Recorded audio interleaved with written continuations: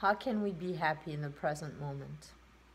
The path to happiness is not a path of attaining certain things in life, like acquiring things or becoming something. It's a path of realizing all the ways in which our projections of who we are in the present moment and what we believe we need to have can be released so that we can experience ourselves in the present moment happy and content. So when we realize that we don't need a fancy car or a big home or a relationship or anything external to ourselves to be happy, then we can feel happy in the present moment and then go and get whatever it is that we want to experience in life.